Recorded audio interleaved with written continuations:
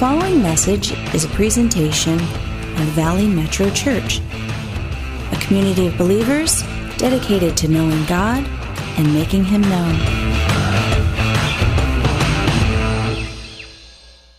I wanted to talk to you this morning about something that is, I think, our greatest single opportunity that we have alive here on planet Earth. The greatest single opportunity, the greatest thing that we can do and participate with, if you ask me, is meeting with God. Literally, having encounters with God. When I look at my life and I look at the Bible and I look at the snapshots of what heaven is going to look like, encountering God is central to it all. And the beauty is, we don't have to wait until heaven to encounter God in some very tangible ways. We look through the Bible, there's been encounters with God all along through His people. He says, if you draw near to me, I will draw near to you. He says, if you seek me with all your heart, I will be found by you. In other words, God, the lover of your soul, the creator of the universe, says, I love you and I want to meet with you. And that is something He's been doing historically since the beginning. And many of you have had experiences like that. We're talking about how some of these encounters actually happen, how we meet with God, and what happens when we do meet with God. And so how many of you guys were here last week? Show of hands. How many guys? Okay, about half of you guys. When we meet with God, we go through a soul-altering experience. We can never be the same after having an encounter with God. And all these people in the Bible that had an encounter with God, they were changed. They got a perspective, they got a heart change, they got a mission, a vision, they've got filled with love or peace or forgiveness. These encounters with God change people forever. And that's why we were talking about altering experiences when we come to the altar of God, so to speak. When we come to God's altar, these things happen. Now, we don't want to think of an altar necessarily as a place you kneel down or a place that's made out of granite or marble or has some etching in it or gold. We're not talking about that kind of altar. We're talking about spiritually a place where you and I seek God, meet God, encounter God. That would qualify as an altar. And last week we looked at some of the things that happen. I know if you're married, more than likely you went to the altar, symbolically speaking, and God makes two people one. God does a holy union, which only God can do, and it's something we do when we meet God at the altar and we invite God into our vows and what we're doing. God does these things. So the altar is symbolic of meeting God and God changing us. Sometimes people come to the altar to dedicate their lives to the Lord or to rededicate or come forward to meet God for healing, whatever it might be.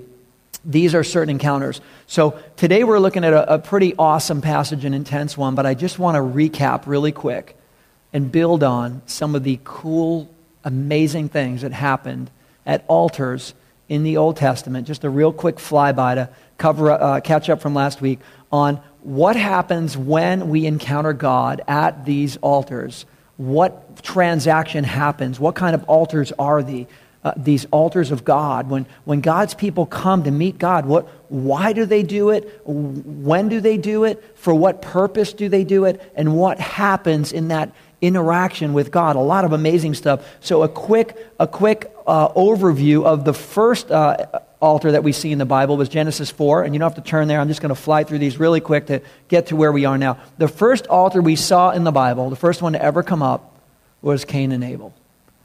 In Cain and Abel, their altar was an altar of worship to God, an altar of sacrifice. And we saw in the very first altar in the entire recording of the Bible, we see Abel bringing his first portion and his best portion to God at the altar, and God being pleased, smiling on that. We see his brother Cain pulling something out of the dirt and going, maybe this will work. Maybe God's cool with this. And God was not smiling on his offering because God saw, as Janine said earlier, it's connected to the heart. Where your treasure is, your heart will be also. And so that was the first altar we see, and we determined that the altar is a place that reveals our heart and our motives. Our hearts and motives are revealed at the altar. We come before God, everything is laid out, bare and transparent. No matter what we think or feel, it's all right there before God. And so in this situation of the first altar, is absolute transparency before God. There's nothing that can be hidden in the presence of God, at the altar of God. The next one we saw was Noah in Genesis 8. Noah is on the ark for a long time. If you read the account, it not only rained for 40 days and 40 nights, the floodgates of the earth burst forth, and when you read the account, it took many, many months for the water to recede to finally get out of the ark. And we realize the first thing he did when he got out of the ark, the first thing he did was not like find a driving range, go do something fun. First thing he did on this ark for a long time was build an altar. The first thing. As soon as he got out of that ark, first thing I'm doing is I'm building an altar, and I want to worship and acknowledge God for the journey he just brought us through, for his grace, his protection, his sovereignty. He is good. God's getting an altar. And he builds an altar, and an altar, we realized, was a place of priority. An altar determines a place of priority. If God's a priority in our life, altars represent that. And again, don't think of the altar as a physical formation. It's a place where you and I get intentional to seek God, to meet with God, and transact with God. Because when we have these encounters with God, our soul is changed. You can't look at the narrative of Scripture and look at all these encounters that people had at the altar. People were changed. We are changed when we encounter God in these altar-type environments. Now, in Genesis 12, Abraham comes up. Now, Abraham is called the father of faith. He's the father of faith. It all started with Abraham. Father Abraham had many sons. You learn the song, right? Abraham, Isaac, and Jacob. It all started with Abraham. Abraham was very blessed. The Bible says that Abraham was very blessed. What you will find in Abraham's life is that Abraham was very big on building altars. He was very big on building altars to meet God, to transact with God, to communicate with God, to encounter God. And radical things happened in his life. And so the first one we saw with Abraham was in response to God's revelation. God spoke something to him. And he said, God, you're so amazing. I just want to build this altar. I want to worship you in this place. I want to continue to adore you. I want to meet with you, God. Thank you so much for speaking to me. And then right after that, the next scene we see, just a little bit later, he's like, God, I want to hear from you. And because I want to hear from you, I'm going to build an altar, and I'm going to sacrifice. I'm going to worship to you, God. And in that time of sacrifice, God speaking in response to the altar. These are the first altars in the Bible, and I think they set a healthy course for you and I to understand how we transact with God, how we encounter God, and the things that happen at these altars. The next altar in Abraham's life was one where after he was traveling a while, he realized, you know what? I think I need to draw closer to God. And he says, I'm going back to that place where the last altar I built was. I'm going back to the last place where I really encountered God and had a holy moment where God met me. And if you think about that in your life, you know of a time and a place, and it's not because it was a rock formation or gold inlay marble. It wasn't that, but you know there was a time and place where you pressed in and you were crying out to God. Does anybody have any of these moments in your life where you were pressing in, crying out to God? Okay, that was an altar moment. You were pressing in. You were crying out to God. You were drawing near to God, and God drew near to you, and that was a time and a place where God met you. And you know what I'm talking about. Sometimes, like Abraham, you have to go back to that place where the Lord last touched you, where he last spoke to you. If it's been a while, go back to the last place. Again, not a physical altar kind of place, but in here, get with God in that space again. It could be a location, but the point is it's a heart condition where we get before God and say, please God, I'm coming back to that place. You know, I love that song. I'm coming back to the heart of worship because it's all about you. You know that song? I'm sorry for the things I've made it. I'm coming back. And in our lives, we always have to check ourselves to come back to that place where we met God, where our heart was right, because even that worship band is writing about that song, and they realize it turned into a performance and records, and they're like, what are we doing? We got to come back to just adoration of God. We just got to come back to pure, simple adoration of God. And so this is what happens here, is you got to sometimes come back. The next thing we see in his life, Abraham's life, again, he's big on altars. He's about to go into unknown territory. He has no idea what he's going to encounter.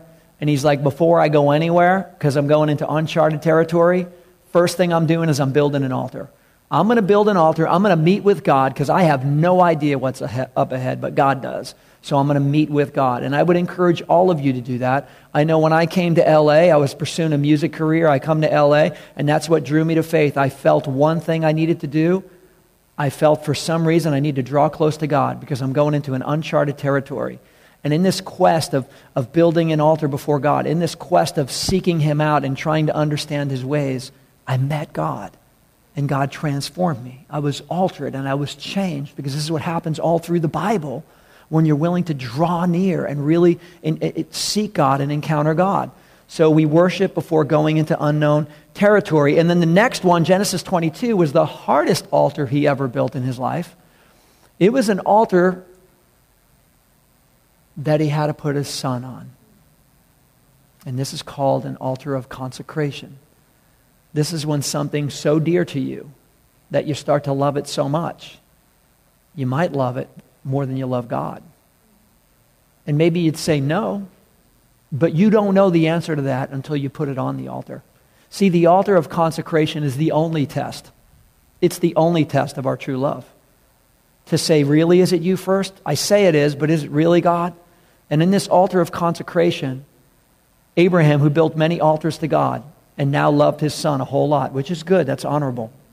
And God says, I love you, but I need to test something right here.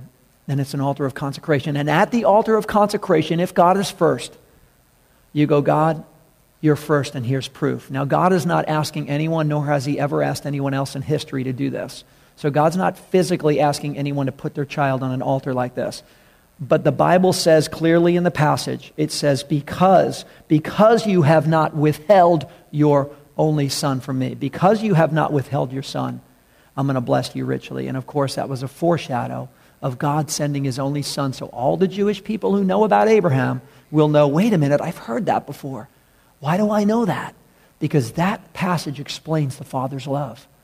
The father of faith, it began with him. And if you have any recollection of Abraham offering up his only son and God being pleased, anyone will know later on that Jesus Messiah came and will go, oh, wait a second, I'm connecting the dots. I get it. I understand the nature of God and what sacrifice means. But an altar is a place of consecration. Is it God's or is it mine? We can say what we want, but until we put it on the altar, we will never know. And so the cool thing about this is Abraham, his son grows up. Isaac grows up. And Isaac starts building altars. This is really cool. This is where it gets exciting. He starts building altars. So Abraham built them, and Isaac built them. And if you have an altar building parent, or you live in a home where you guys build altars, again, symbolically, not physically building a place to kneel with candles in your home. No shrines. We're not talking about molten images, shrines, or we're not talking about that. We're talking about a system of honor in your home where you honor God and you seek Him. And there's an understanding, there's a culture in your home where God is sought, and you pray and you seek God, and there's this encountering of God that's expected and desired in a home. That's a culture of building altars, so to speak, symbolically, like they did through history. Abraham did it so well. Isaac had an altar building dad. And when kids have an altar building dad or mom, they see it and they get it. And that's what happened in this. We said that altars are not something that are taught, they are caught. You catch it, you get it, you're raised in it. And that was amazing. This is a godly legacy and process. And not to end just with Abraham and Isaac, but check this out. Isaac has a son named Jacob, and Jacob is building altars. And that shows the legacy that is at stake if you have an altar building parent. You get to build this legacy. And Jacob is now building an altar. In Genesis 33, he built his altar, listen to this, where he pitched his tent. In other words, if this is where I'm going to have my bed, and this is where I'm going to have my room, my house, my shelter, my apartment, my condo, whatever it is, if this is where I'm going to lay down at night, I'm building an altar. I'm having a place to seek God where I lay my head, where I sleep, under my roof. Does that make sense? He's like, if I'm going to pitch my tent here, if I'm going to call this home, then I am having a place to seek God in my home. And so that was a radical, just snapshot of the legacy of a family willing to encounter God and have these altering experiences. So establish worship in your home. It's a dedicated time and place to worship God. Does not need to be some kind of kneeler with some stuff on the wall. No, but have a place that is a place where you will stop, be still, seek God, draw near to Him, and He will draw near to you. But it's got to be intentional. It doesn't happen, make your coffee, eating your eggs, running out the door, boom. There's no intentional altar in that. It's a place where you seek God, and when you seek Him with all your heart, He will be found by us, is what He tells us. So this was modeled really well for Jacob and for Isaac. And some of you were raised in a home where your family, your parents, already started to build legacy like this.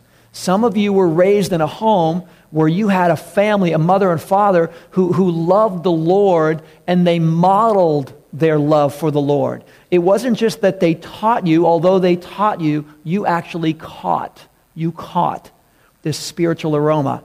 You can see what's going on here is real. It's legitimate. It is tangible. There's a legitimate love for God and seeking God, and God meeting our family when we seek Him. And as a result, if you were raised in that kind of home, it wasn't so much taught, it was caught. And that is absolutely beautiful, because God is building a legacy through your family line. There will be generational blessings if you continue that, because that's exactly what happened with Abraham, Isaac, and Jacob, and not just Jacob, but Jacob's 12 sons, which became the 12 tribes of Israel. That's pretty cool.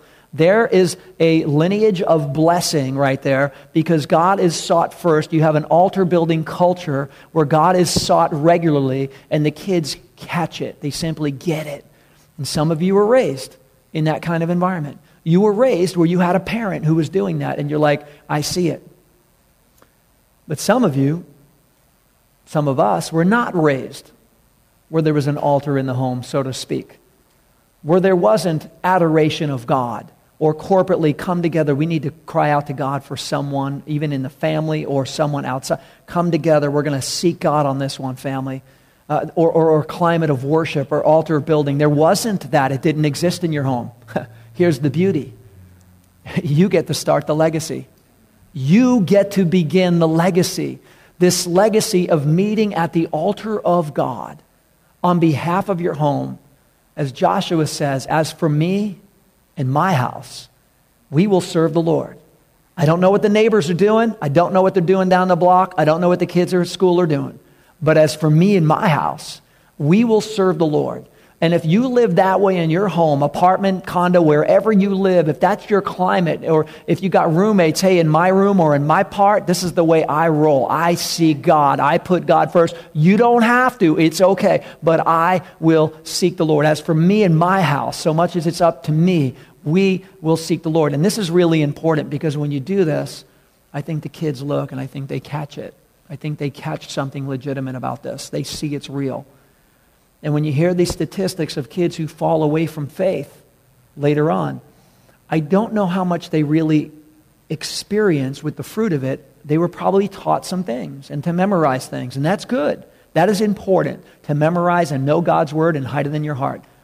But did they see fruition? Because fruit cannot be denied.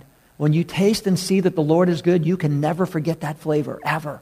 You can never forget that the Lord is good. So things like this need to be taught, but more importantly, caught. In our house, we have on Sunday night, we'll do a family night. And on family night, we'll do worship. And we'll gather around at the end of our whatever we do. We have food. Each kid gets to pick each week what they want to do. Want to have pizza, want to play this game, hide and seek, whatever it is. But we'll include worship. And as a family, on family night, we'll worship. Now, the younger ones are quick to break out some loud musical instruments. Anything that'll make pots or a pan, just something to hit on. You know, the Bible says make a joyful noise, right? So we take that literal. And so we get around and we'll do some songs. But we do this, not that the youngest ones fully get it, but I think our older three are starting to get, as a family, we want to and we desire to seek God, because if we draw near to him, he will draw near to us. We're trying to develop a culture in our home of being an altar-building family. Does that make sense? And I encourage you to do the same. Maybe you have that legacy in your lineage already. If not, you get to start it. Praise God for that opportunity, that God restores the breach and he starts a whole new work. He says, behold, I make all things new, and let your family be one, where there's a generational blessing as a result of your obedience to be an altar-building son or daughter of God. I think that's really awesome. One time I just want to share, and you can turn to 1 Kings 18 if you would, please. 1 Kings 18 will be our passage today. We're looking at an altar that is a pretty amazing altar. But as you're turning there, I just want to share, there was a time where I went out to the desert, out to Joshua Tree. And it was just a time I really wanted to press in and seek the Lord on some things. So sometimes getting away, Jesus did it in the Bible, to get away, to fast, to pray, to seek God, to get intentional about seeking God. I went out there. What I didn't realize is how hot it would be out there. It was like 110 degrees. And out there fasting, seeking God, and there wasn't a lot of shade. There's a lot of big rocks out there. If you've been to Joshua Tree, there's some really cool rock formations, not a lot of shade. So you try to get on the backside of a rock so you have a little bit of shade, but as the sun moves, you got to go find another spot somewhere. So I'm out there on this large rock, finding a little slice of shade. And as I was drawing near to God, pressing in, I had this burden, this request. I'm sitting out there, I'm praying, I'm reading the Word, and I just had this thing bubbling up in me, and I just had to say, God, I know you love me, and you know I love you. We know that, God. But can I ask you something, God? I said, Father, I want to feel your love. I know you love me, and I know you know that I love you, but I want to feel your love. And there's nobody around for miles out there in the baking sun, and I'm just like, I'm building this altar, and I'm seeking God. It wasn't but a few minutes later where I had a soul-altering experience because God honored this altar, and this is the way it came about. I waited, and then I sat down and I started reading my Word again.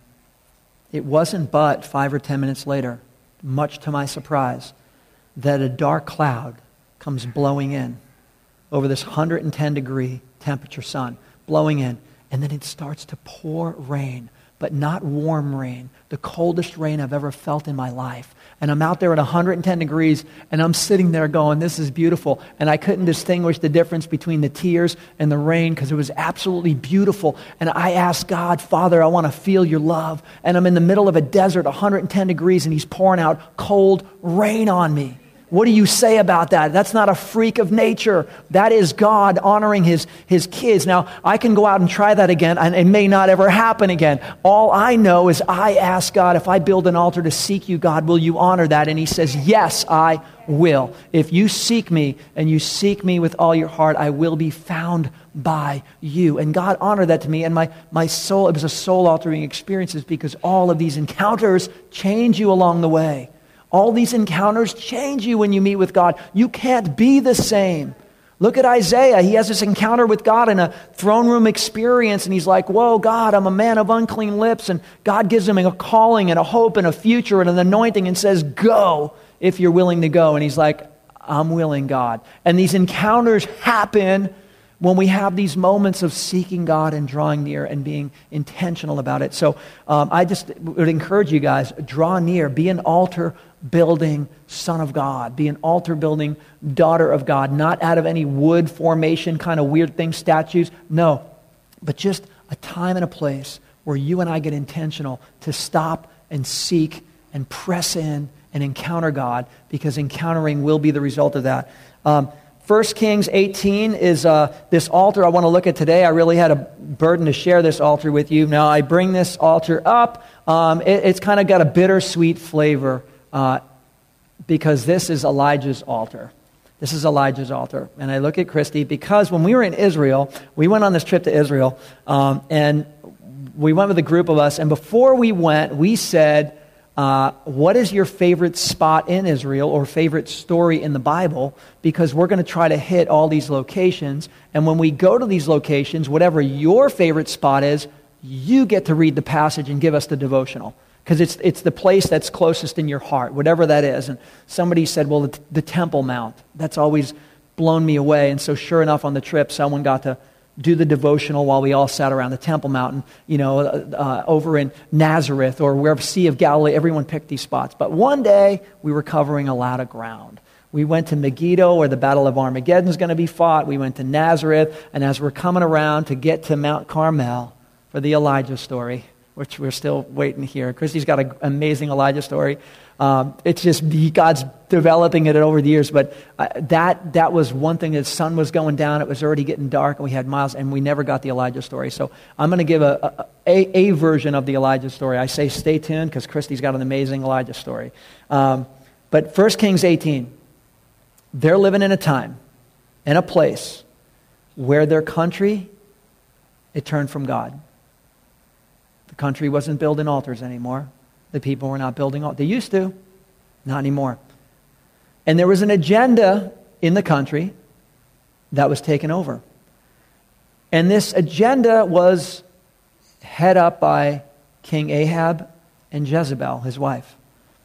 And their agenda was not a God-honoring agenda. In fact, it was defiling the things of God in a pretty broad sense. And the people of God felt like they were losing a battle. They were saying, we remember the old days, God. I don't know why it's like this, but evil has taken over our land, God, and it's not good, and we're not happy. We don't like it, God, and where are you? We seem like we're losing, God. This is the climate of the culture going on right now. And the prophets of Baal, which is a demonic sense of worship, Baal worship, they were appointed by the king to kind of be the prophets in the land and take over, and God's people felt like they needed to hide and be on the run. This is the climate of the land right now, if that gives you any sense of the power of this altar we're going to talk about right here. And so the altar of God at this point was broken down and it was abandoned. And it had been like that for some time. So 1 Kings 18, if you want to jump in verse 20, we'll look at this in sections. Verse 20 starts, so Ahab sent word throughout all Israel and assembled the prophets on Mount Carmel. Elijah went before the people and said, how long will you waver between two opinions? If the Lord is God, follow him. But if Baal is God, follow him. But the people said nothing. Then Elijah said to them, I am the only one of the Lord's prophets left, but Baal has 450 prophets. Get 2 bulls for us. Let Baal's prophets choose one for themselves, and let them cut it into pieces and put it on the wood, but not set it on fire, not set a fire to it. I will prepare the other bull, and I will put it on the wood, but not set fire to it. Then you call on the name of your God, and I will call on the name of the Lord. The God who answers by fire, he is God.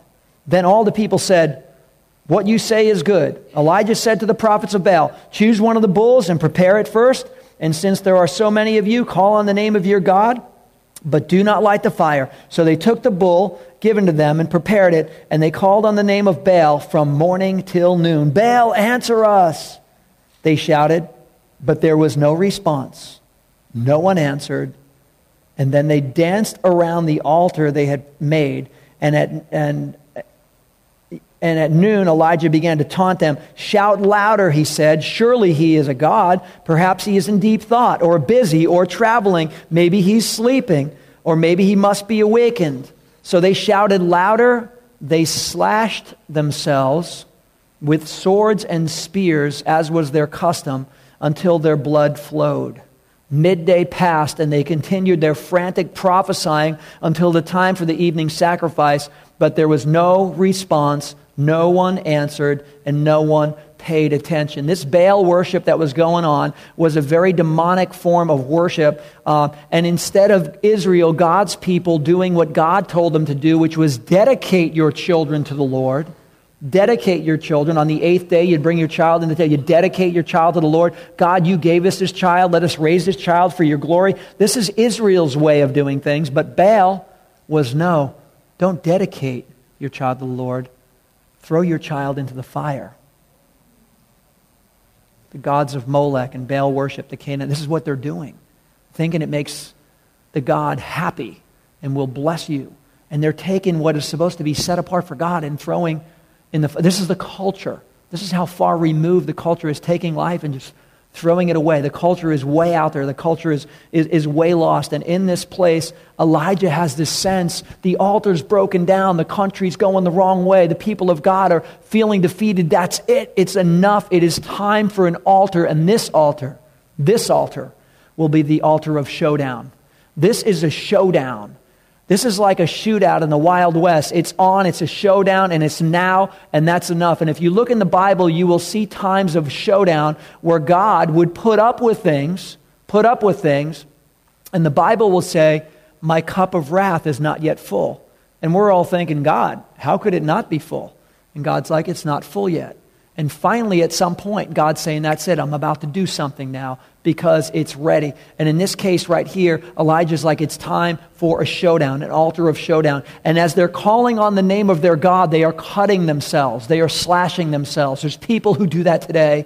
They cut themselves, they hurt themselves, and they bleed out. Psychologists would tell you that this is a disorder. I would tell you it's demonic. It's not a disorder. It's not a disorder. It's demonic. It's been going on for 3,000 years or more. People doing this in conjunction because there's life in the blood, the Bible says, and pouring out blood to somehow appease in the spiritual realm.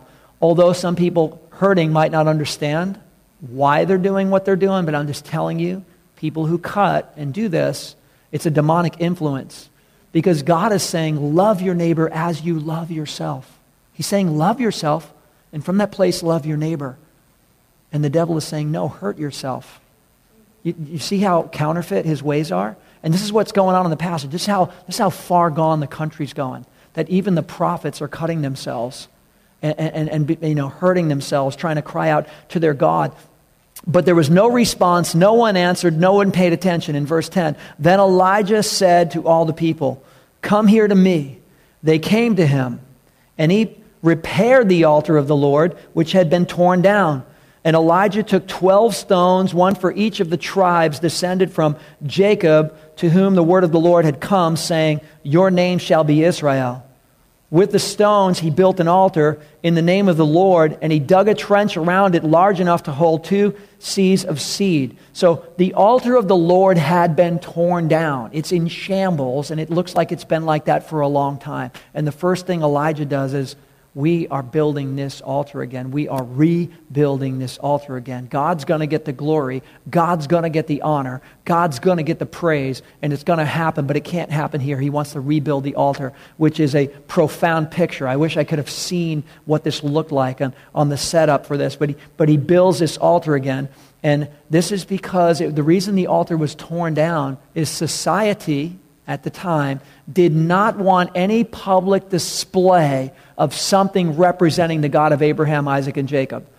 The society did not want anything displaying God, His ways, His will. The society did not want to see anything like that anywhere, didn't want to be reminded of Yahweh, the great I am. They didn't want to be reminded of, so they said, tear them all down. We have that today. If there's a cross on a hill, get it off there. Why? Does it bother you? Yes, it does. Well, it's been there for 100 years and it's paid for. It still bothers me. Take it down. And we see litigation going to the Supreme Court about tearing down. Nativity scene, it bothers me. Get rid of it. And we see the same kind of thing now that we haven't seen, by the way, in thousands of years, but we're seeing it now, where people are like, I don't like it, get rid of it. And we're seeing a tearing down of this just like this. And I believe there's going to be a showdown. I believe you're going to see the power of God poured out in ways that people are going to have to reconcile because they have no idea. Father, forgive them. They know not what they're doing. They know not what they're doing. So he comes and he rebuilds this altar and he repairs it. And he recalls, remember we talked about Abraham, Isaac, and Jacob. They all build altars. He's saying right here, God, you're the God of Jacob. We're going to pick up where they left off. Because God had got off track. It was Abraham, Isaac, and Jacob. They're building altars. There's blessing in that. You're showing up, God. You're blessing the land. They're following you. They got 12 sons. It started getting off track through the rest of the history. God, it's time to bring it all back to you where it belongs. We're rebuilding the altar, and he calls that by name. He recalls Jacob and builds the altar, 12 stones based on the 12 sons of Jacob, representative of the 12 tribes of Jacob. And if you understand that on a deeper dimension, God made promises. He made promises to the 12 sons, to the 12 tribes. This is the blessing to the nations. It's going to come through Abraham, Isaac, Jacob, and the 12 sons, the 12 tribes. So when he puts the 12 stones down, he's building his altar on the promises of God. Listen, you can build your altar on the promises of God. You need to build your altar on the promises of God. You need to build your altar, your encounters with God, with what God said already, where you can say, God, you say this. Can I stand on this, God? This is your word. You can do that. You have permission to do that. He did it right here. You build your altar on the promises of God, because he's about to engage on God's terms. So he does it by God's methods, his ways, symbolically with the 12 tribes. And he moves on in verse 33 and says, he arranged the wood, cut the bull into pieces, and laid it on the wood. Then he said to them, fill 4 large jars with water and pour it on the offering and the wood. Do it again, he said, and they did it again. Do it a third time, he ordered, and they did it a third time. The water ran down around the altar and even filled the trench. And at the time of sacrifice, the prophet Elijah stepped forward and prayed, Lord, the God of Abraham, Isaac, and Israel, let it be known today that you are God in Israel, and that I am your servant and have done all these things at your command. Answer me, Lord, answer me. See these people? So these people will know that you, Lord, are God, and that you are turning their hearts back again. Then the fire of the Lord fell and burned up the sacrifice, the wood, the stones, and the soil, and it also licked up the water in the trench. When all the people saw this, they fell prostrate and cried, the Lord, he is God, the Lord, he is God. This scene is radical. You got these other guys cutting themselves, saying, please do something, with spears and knives, can't get any interaction because there are no other gods. It says in Isaiah, if there were, wouldn't I know, God says. There aren't any, but they're calling on a demonic spirit, and they're trying to get some action here, and they're pouring out their blood, and Elijah over here builds an altar on God's promises at this altar of showdown and pours water on it again and again and again, and all of a sudden cries out to God. And the scripture that said earlier, the God who answers by fire, he's the Lord. And God comes down, but he doesn't just burn the sacrifice, and he doesn't just burn the wood. He burned everything that was there, and the water, and everything was consumed, everything was engulfed, and the people were mesmerized by the power and presence of a God who is still proactive in a generation, even though you thought, why did God allow this? I thought we were lost.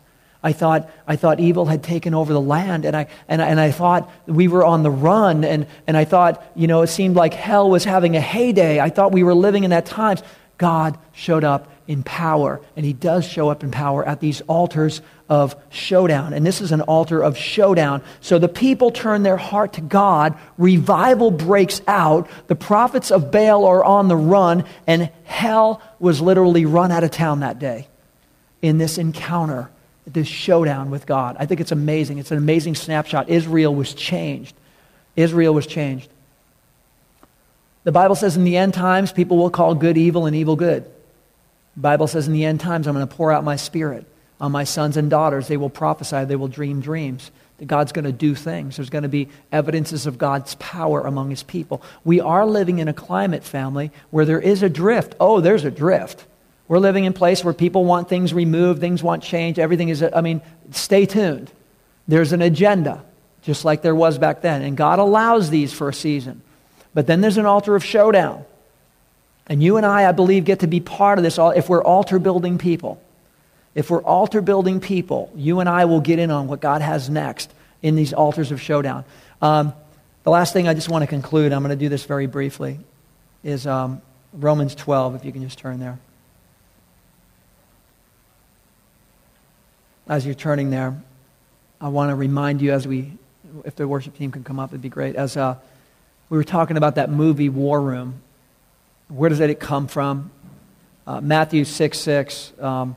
Jesus says, when you pray, go into the tamion is the Greek, the room in the room. What's the room in the room?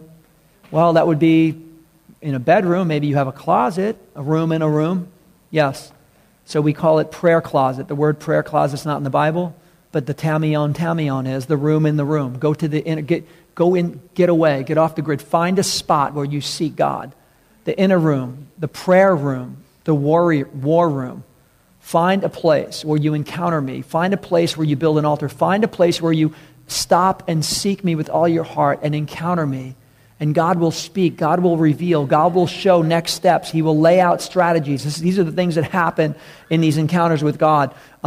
So Romans 12, I just want to read this briefly, and we're going to wrap up here today. For you and I, Jesus was the ultimate sacrifice. So you and I don't come and actually offer animals. There hasn't been any animal sacrifice since the destruction of the temple anywhere in Israel's history, and Jesus fulfilled all of that sacrificial lamb. He was a sacrificial lamb. So we are made right with God by Jesus' sacrifice.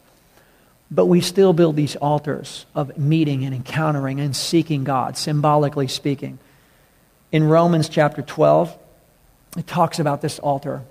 It talks about a method that if you and I do this, you and I can get in and understand God's will in a profound dimension, 3D. Get in and discern God's will. A lot of people don't know that God has a will, let alone understand what it is. You can know and discern and understand what God's will is. It's laid out right here. And I will have to say it comes at a cost. It's probably the hardest altar that you'll ever build. But it's also the most powerful altar you can ever build. And it's right here in Romans chapter 12, verse 1 and 2.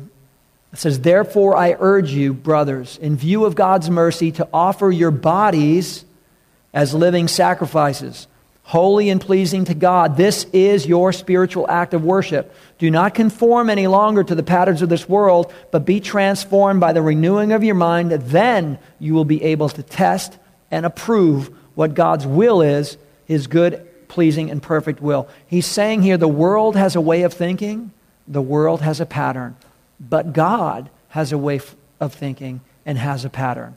And they're completely different ones. We're in the world, but we're not of the world. But if we let the world's way of thinking and patterns consume us, then we're going to completely miss out on even discerning and clocking what the will of God is. He's saying, be transformed. Don't go with the world's way of thinking and patterns. Be transformed, and here's how you get in on the will of God. Here's how you understand it. Here's how you get it. Here's how you crack the code, figure it out. It's all right here. The way you do it, it's through your act of worship and in mind. It is through the way we worship. We understand God's will. We will know it through the way we worship, through the way we build altars, through the way we seek God, the way we encounter God. This is how we will know God's will. And it says, offer your bodies as a living sacrifice. Whoa. If you have a Bible, you might want to underline that one, because that is the most powerful altar, yet the hardest altar that you'll ever build. Offer your body as a living sacrifice. What he's saying is build an altar and put yourself on it. Whoa. Build an altar and put yourself on it. The good news is this. God doesn't want you dead. He wants you fully alive. Fully alive. God doesn't want a sacrificial death. He wants a sacrificial life. And when we put ourselves on this altar, the beauty of this is God's fire does not burn on the outside. Oh no, you won't even smell like smoke. God's fire burns on the inside. When you put yourself on the altar of God as a living sacrifice and say, God, it's one thing to consecrate things, I'm putting me on it, God. Now here's the problem with a living sacrifice. A dead sacrifice can't get off the altar, even if it wanted to. But a living sacrifice can. But if we choose not to, if we choose to get on the altar and as a living sacrifice choose to stay there, so to speak, spiritually speaking, symbolically saying, God, my heart's yours, it stays there. God, He still answers by fire, family. We serve the God who answers by fire. On the day of Pentecost, He showed up, mighty rushing winds, tongues of fire. Our God still answers by fire. But when we put ourselves on the altar of God, it doesn't burn on the outside, it burns on the inside. And if you will continue to commit to be an altar-building son or daughter of God, of meeting with God, of saying, God, I want to draw near to you. I want to be intentional in my home. I want to have a place where I just commit to meeting you wherever it is. I want to be an altar-building son or daughter of God because I believe, God, you will honor those times of seeking you. I believe I will encounter you. I will be changed. My soul will be forever changed in these encounters. I will, if I put myself on the altar, God, you won't hurt me. Your plans are not to harm me, they're to prosper me, give me a hope and a future. But if I put myself on the altar, God, you're not going to burn anything on the outside, but you are going to burn on the inside in a beautiful way. And he will light your heart on fire. And people might even come to watch you burn and not know what it is. And it's the fire of God in your life. And we're living in a time more than ever where you need the fire of God to burn on the inside like never before. Our God still answers by fire. The true God answers by fire. And I just want to close in prayer. I want to ask you, I don't know if you feel like you're in that sense of saying, God, I believe you, I respect you, but I haven't actually got on the altar. I mean, personally, that's pretty huge right there. I want to encourage you this morning. This is where it begins. You want the fire of God to burn in you? You got to get on the altar. Jesus said you got to die to live. Anyone who tries to save his life will lose it. Anyone who loses his life for my sake will gain it. This is the abundant life, this paradox of you die to live, not physically. Say, yes, I go low so you can go high, God. This is where it's all about. So I just want to close in prayer right now. I want to ask you to search your heart. If that's you, just to stand. I want to pray for us, all of us, but I want to also pray for any of you this morning who have a sense to say, it's time to get on the altar. I haven't actually, quote unquote, said that or done that, and symbolically I want to do that. If that's you this morning, just stand and just have this moment with God and make the most of this opportunity. So Lord, we just come before you this morning. And we appreciate you, we respect you, we honor you, and we thank you, God. But there's something deeper you're calling us to because you're the God who answers by fire. And there's got to be a showdown even in our own life on who's on the throne. Who's the king? Who's the Lord of our universe? Is it us or you? And God, we say today, for anyone standing, God, we step down off the throne. We get off and put you on it. God, we demote ourselves, we promote you. We are not king, you are king. And Lord, we put ourselves on an altar. If you want to put yourself on the altar this morning, stand up and let the Lord know. Just raise your hands up to him and say, yes, Lord, I put myself on the altar, Lord. And I'm alive, and you want me so alive. But I'll even be more alive if I'm on the altar with you, God.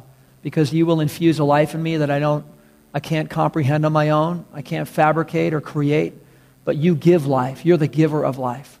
And Lord, I just pray, Lord, for an imparting of your Spirit, God, that you won't burn on the outside, but you will burn on the inside. You are still the God who answers by fire, God. And I pray, Lord God, you'd pour out your Spirit, pour out your fire on your sons and daughters, Lord, that we would be altar-building children of the Most High God, that it will be common that we meet with you. It'll be common that we seek you, God. It'll be common that we have genuine encounters with you, and that our soul will be changed, God. There'd be transformation that happens, God. But I just pray, God, that this altar, living sacrifices, that we would get on it and we won't get off it. That we'd say, God, our life is not our own. We've been bought with a price. So even though I could get off this altar, I say, no, I'm not going to. Because my life is not my own anymore. So Lord, I just want to pray for profound blessing for everyone who's taken that level of consecration today, Lord God. And I just pray for all of us, Lord, in this room, Lord, that we would be some altar-building sons and daughters. We would understand the power of the altar, not the physical altar, the spiritual altar, to stop and to get intentional with meeting you and seeking you and encountering you. Because when we do, you reveal your love, you reveal your power, your ways, your grace, your mercy, your direction, God. You reveal so many things. We love you, God. We thank you in advance for all you're doing in our life, and some of the new things that you're even starting today. And we ask these things in Jesus' name. And God's people said, amen. Amen. This has been a presentation of Valley Metro Church. We pray that this message has blessed you. To hear more messages or to support future podcasts, please visit us at valleymetrochurch.com.